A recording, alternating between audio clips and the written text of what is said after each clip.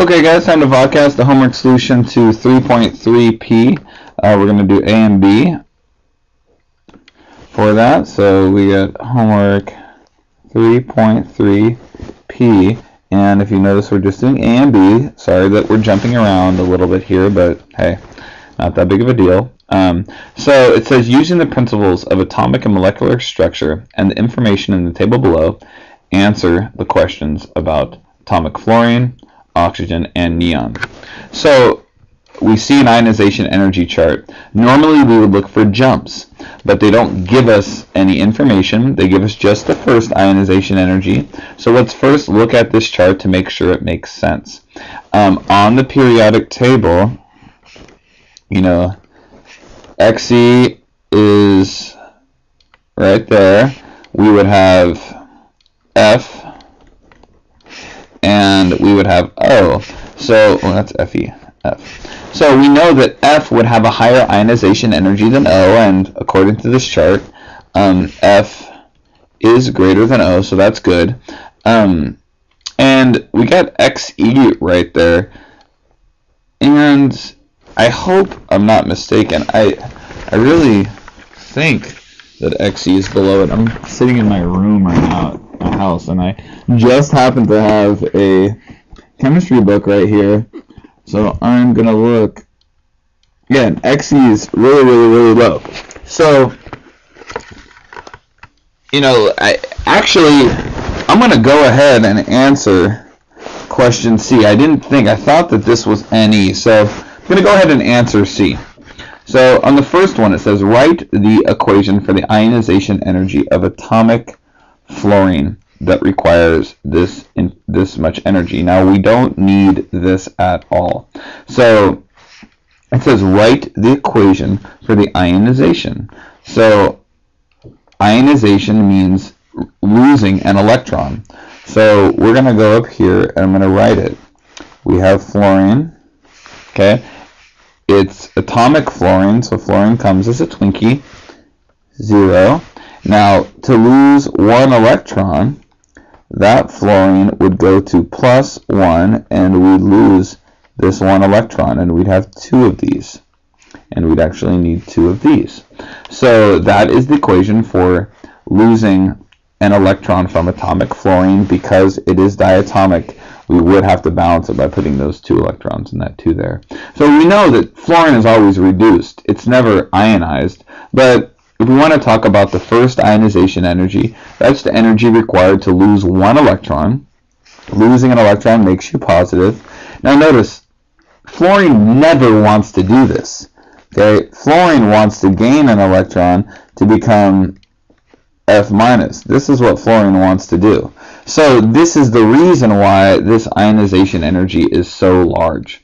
So the equation for the ionization of atomic fluorine shows atomic fluorine, the fluorine Twinkie, losing one electron to become +1. We then balance it by putting the 2 there and putting 2 electrons right there. The 2 is put in front of the electrons to balance out the +2 here, to have a -2 here, so that the charge on both sides is the same. So simply, the equation for the ionization of any element, let's say element X, is simply going to be it going to its positive charge, losing that one electron. Metals will have a very low value for the first ionization energy. Non-metals will have a very high value because they actually want to gain electrons. Okay? Part B, account for the fact that the first ionization energy of atomic fluorine is greater than that for atomic oxygen.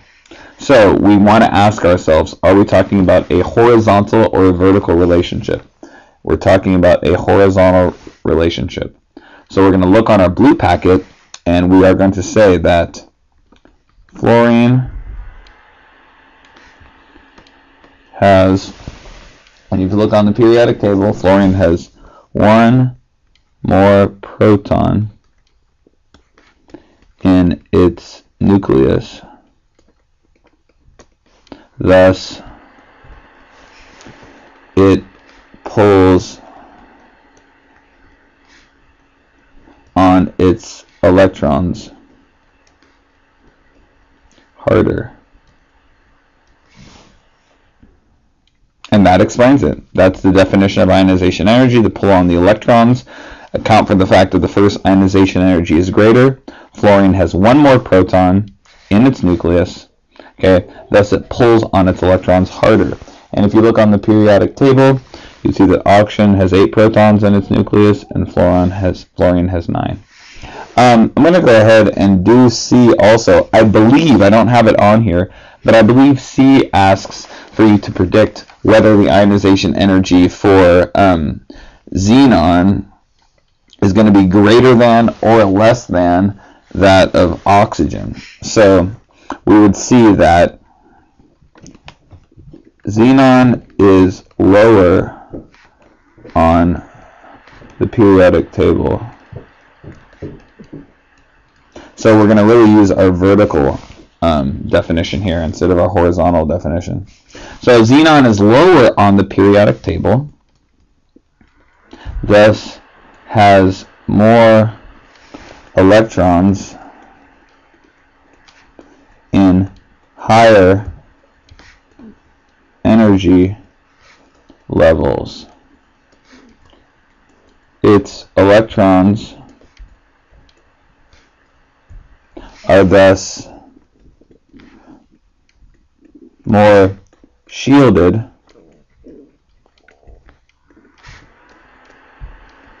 from the nucleus.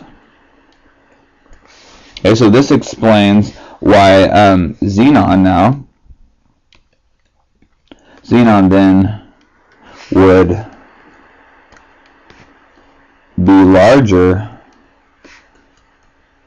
than O and have a lower ionization energy. Okay, so let's go through these answers one more time. At the top it says write the equation for the ionization of atomic fluorine. So we show atomic fluorine being ionized or losing an electron to become the +1 ion. That's not a thing that fluorine likes to do, hence it has a very high ionization energy. The second question says, account for the fact that the first ionization energy of atomic fluorine is greater than that of oxygen. So we know that we're talking about a horizontal relationship. Therefore, in horizontal relationships, we're referring to the protons. Fluorine has one more proton in its nucleus, thus it pulls on its electrons harder.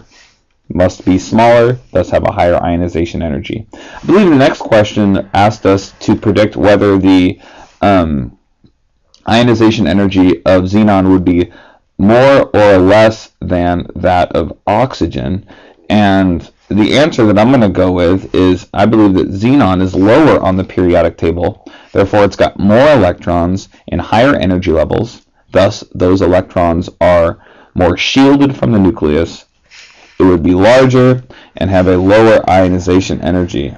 Okay, that would be than O and F as well. So one thing that I want to summarize is when we're talking about horizontal relationships on the periodic table, it's really the atomic number that we're focusing on. And when we're talking about vertical relationships in the periodic table, it's really the electron energy levels and shielding that we're referring to. Okay guys, have a good night. Take care.